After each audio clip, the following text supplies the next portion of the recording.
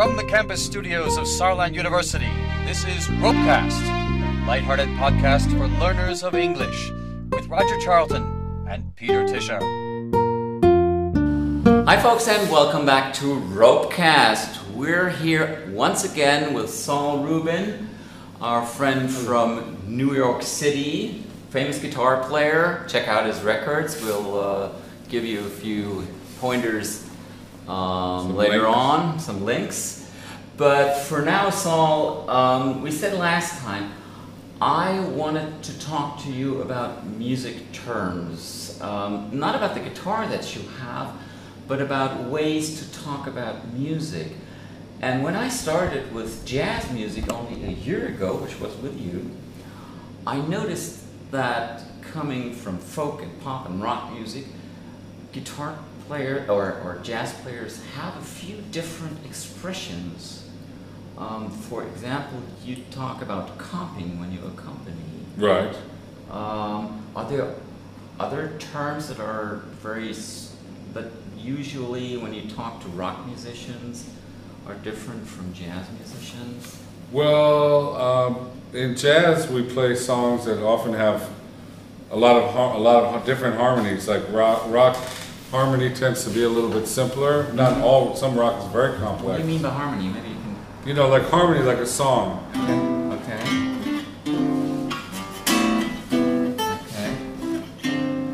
So we have chords, and we call them changes. In jazz, we call them changes. The changes are the harmony of the song. So the slang is changes. Mm-hmm. Okay. So you know the changes to that song. So you don't say the chords to that Right, song. right. You'd say, do you know the changes, which is a slang for chords. Uh-huh.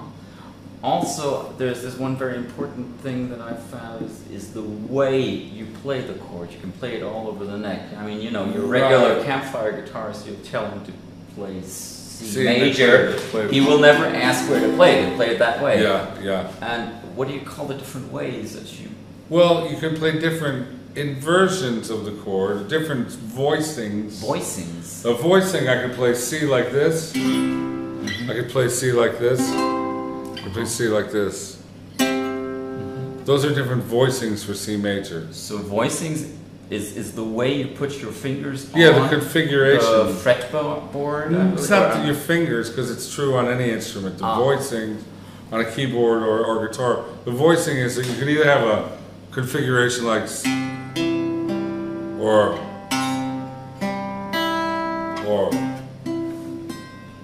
okay. Different voicings of ways of playing C major, different construction of the chord.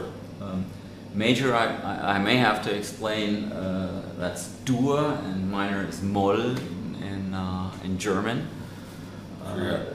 Yeah, and that's one extra thing that I think all Germans need to learn. Did you know that B is in German is B flat? And B is H. Right, H. Oh, so you do know that. Well, I studied at conservatory composition, so I had to know some of the German and the Italian words, nomenclature for. Mm-hmm. Okay. Yes. Okay. So yes, that's how you learn it. Because in Bach, it's something in B. B is actually B flat. Right. Right. The other thing, raising the note, that's B sharp. B right? sharp, which will be C. Which doesn't exist, but yeah. It exists if you're in a very flat key, a very sharp key. Ah, okay. One last thing I found out that's special to jazz, it has a certain closed repertoire, or not really closed, but you know, songs that sort of everybody's supposed to know. Oh, they call it standards. Standards. Like standard tunes, like it's a standard that everyone knows. Okay, because you don't have that with rock music. You know, you have. Yeah, you do. Very well. You have standards, yeah. Would you feel that there are standards? Well, you have standards. You know, like when we play, you know, All Right Now. Yeah. Yeah. That's a lot. You know, a lot of bands through the history of rock and roll have played that. And it's considered a rock standard. Ah, okay. A lot of the Beatles tunes and the Stones, you know, like you know. Yeah. Honky Tonk Woman, a lot of that's a rock standard. Okay. Yeah. Okay. But I think the word is comes from the jazz world, standards. Mm-hmm. And these songs and they're collected in a book. A lot of times they'll have books of standards, yeah. And there's also the other side of jazz standards where they're based on jazz forms like the blues, or what they call rhythm changes, which is based on I Got Rhythm by George Gershwin. So there's a lot of songs that have the same chord progression, the same changes or chord progression. Okay. But I wanted to just get to that book. I learned that there's a book called The Real Book. Right. It's a whole series. Right. Now, one thing I haven't found out, and this would be the last question, why is it called The Real Book? Is there an unreal book? Okay, that's a good question. Because when composers write a song, they have a publishing company. Yeah.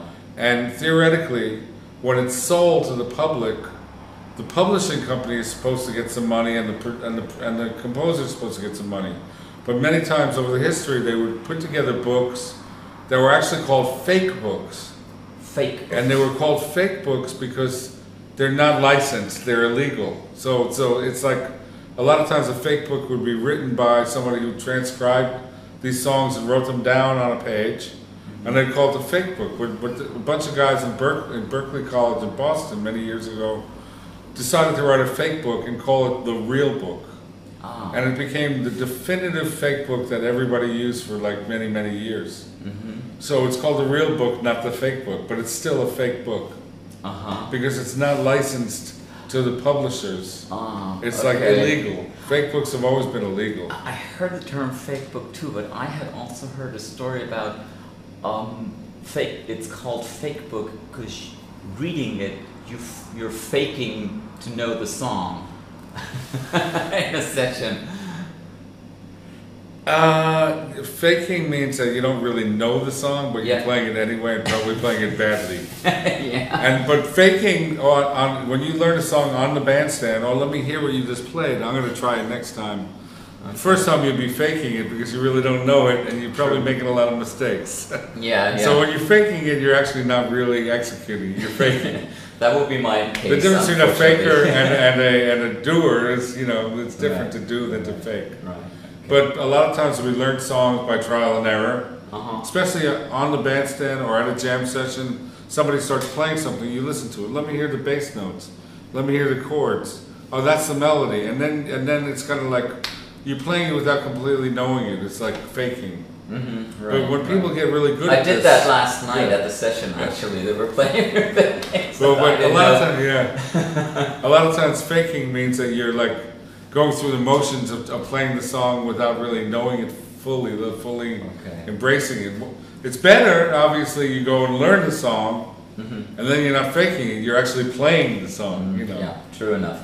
Which is why I will be back next year for this course. Promise. And thank you so much for this interview. Okay. Take care and have a good trip to New York. Bye. Bye. Thank you. You've been listening to RoPeCast, brought to you by Saarland University, featuring Roger Charlton and Peter Tischer. Tune in for the next edifying episode on your podcast dial.